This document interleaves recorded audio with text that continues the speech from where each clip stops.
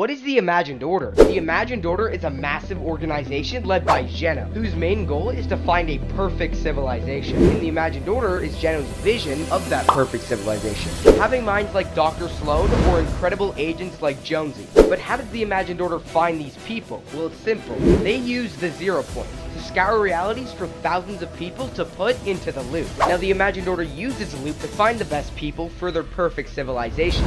Now, kidnapping thousands of people and putting them into an endless loop to then take only the best out is kind of scummy, and that's where the 7 come in. See, the 7 are arch enemies with the Imagined Order, and their goal is to put a stop to their endless kidnapping, while also freeing the 0 point from Geno's clutches. So how do they do this? The collision event, where they end up killing Geno and disbanding the Imagined Order for good. Whew, that was the long one. Alright, now you know.